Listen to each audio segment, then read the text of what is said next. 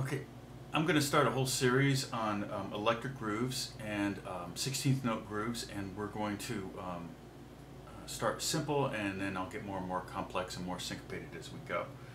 The first thing I want to do is give you a chord to play. We're going to play an E flat 9 chord. So nothing on the 6th string, and then it's going to be 6th fret, 5th fret, 6, 6, 6, and the way we play that is our 2nd finger, 1st finger, and then lay down our 3rd finger for those. And the reason I chose that is so that when we're muting, we're going to squeeze the chord, and we're going to spend a lot of time muting the strings with our hands. We don't get any harmonics when we play this chord for the most part. Here, different chords I hear harmonics, but E flat seems to be about the cleanest when I'm just doing the strumming part. Okay, so now what we're going to start out is just doing the strumming, and we won't do it with click. I just want to do 16th notes, and we're going to mute the strings, so we're just going to get that dead sound, and we're going to do 16th notes and 4/4 time. And so when you count 16th notes in 4/4, it's 1 E and 2 E and 3 E and 4 E and so we're going to be going down up on each one of those. So it's like this: 1 and 2 E and 3 E and 4 E and 1 E and 2 E and 3 E and 4 E and just like that. Boring, not very interesting. But through a wah-wah you can do some cool stuff with it, or if you faster. With different accents. Okay, now we're going to do the same thing with a click. I set the click at 92.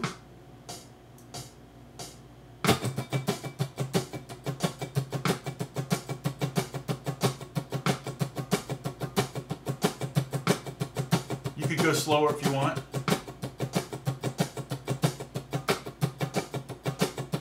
Set, go down to 80, 78, somewhere in there, that would be, you might want to set your click to 8th notes, because there'd be a lot of, at 70, 75, 80, there's more space in between the notes.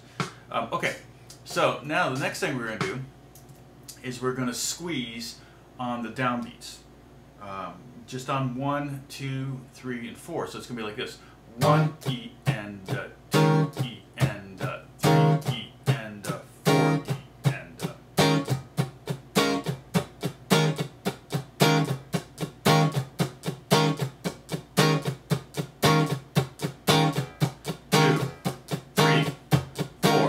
Now at 92 with the click.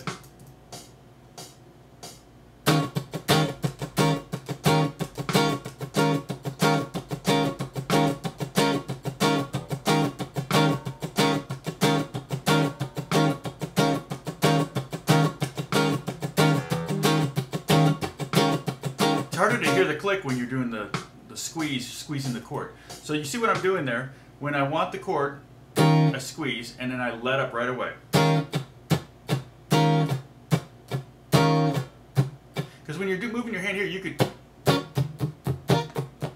mute with your right hand, but you're not going to get the full range of motion strumming, and you're not going to get the feel you would get from strumming. The muting actually is happening over here in the left hand. Okay? So let's try that again.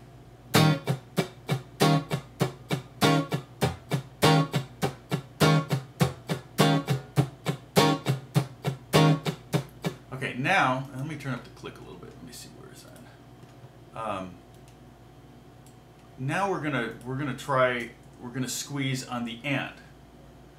So it's we're gonna go 1 E and 2 E and 3 E and 4 E and it's real important to play with a click on this, because you'll know where 1, 2, 3, 4 is. The real temptation is to lose track of where you're squeezing, and then it ends up becoming 1, 2, 3, 4 instead of the and of 1, 2, 3, 4. So it's real easy to get kind of turned around. So let me 2, 3, 4.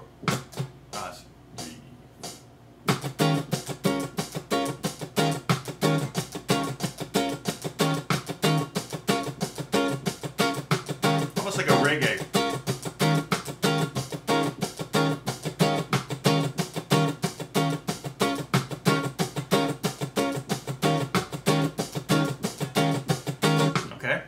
So that is with the squeezes, okay, with the chords on the and of the beat. Now it's going to get a little more difficult because now we're going to do on the E of the beat, 1 E and a 2 E and a 3 E and a 4 E and slower like this. And so now the squeeze is going to come on an upstroke, okay? So this is what it's like. So it's 1, 2, let's see, 1, 2, 3, 4. Ah.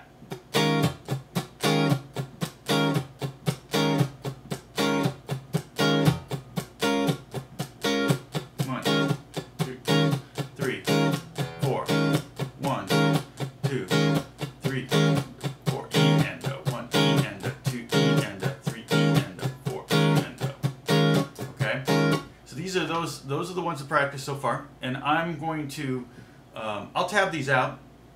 Oh, you know, I don't know if I can do it. I'll try to tab them out on Finale. I think I can change the note head. I don't know if I have that version of Finale, but I will put maybe some kind of notation up on the up on my blog, so you can check that out.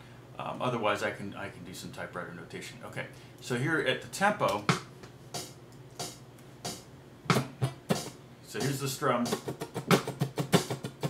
So maybe start like that and count 1 E and a 2 E and a 3 E and a 4 E. And then when you get to the E, that's when you're going to squeeze 1, 2, 3.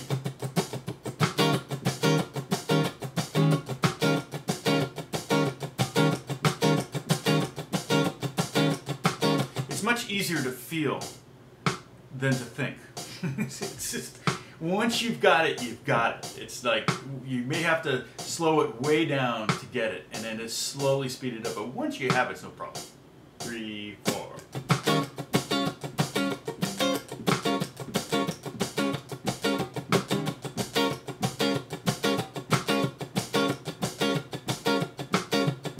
Okay. Now that leaves us with one more placement to place in of the 1 E and Us. The 4 different spots. We've done the downbeat, 1, 2, 3, 4. We've done the and of each beat, and we've done the E of each beat. Now we're going to do the of each beat. So 1 E and 2 E and 3 E and. So it's going to be like you're anticipating the downstroke. You're going to be right before the downbeat, and you're going to. This is also one that you're strumming up. Okay, this is an upbeat. So, well, in fact, I'll just start slow.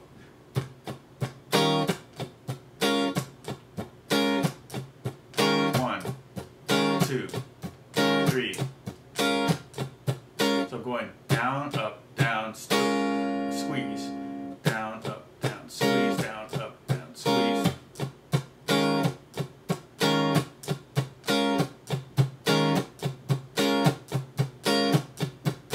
Okay, now at 92 with a click,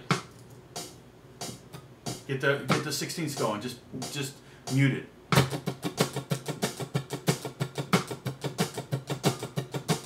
One E and a 2 E and a 3 E and a 4 E and a. Good.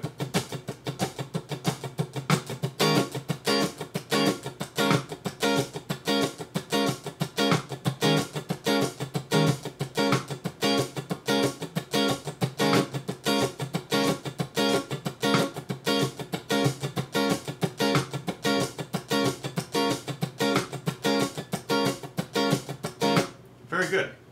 Okay, so now in review. What you could do is you could take your tempo, whatever tempo you're working at, and maybe alternate bars where you're going on the downbeats, on the E of the beat, on the and of the beat, and on the of the beat. Okay, and then every 4 bars repeat that. Let's see if I can do that without messing up. 1, 2, 3, 4.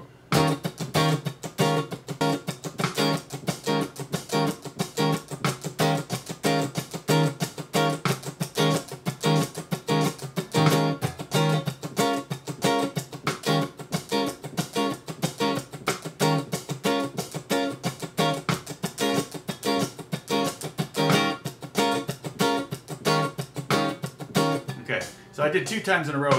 You can put a spacer in between there. You could do a 5th bar where you're just doing the muted 16ths, like this.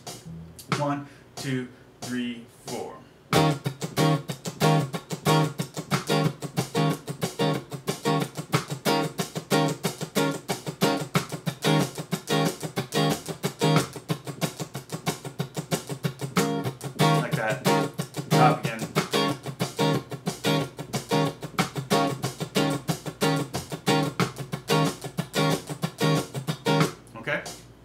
try that and see, work on that and see if you can get that down. Turn off this click. We're going to get real tired of that E flat 9. We may change it up a little bit, but in subsequent videos. But I'm going to do some more. We're going to go to a different, a little bit more of a syncopated pattern next. The next lesson we'll go we'll start simple, and then by the end of that lesson we will hopefully have down a very common syncopated pattern. And then the next lesson after that we'll start manipulating the crap out of that one. Okay. All right, guys. Hope you're doing well. God bless you, and we'll talk again soon.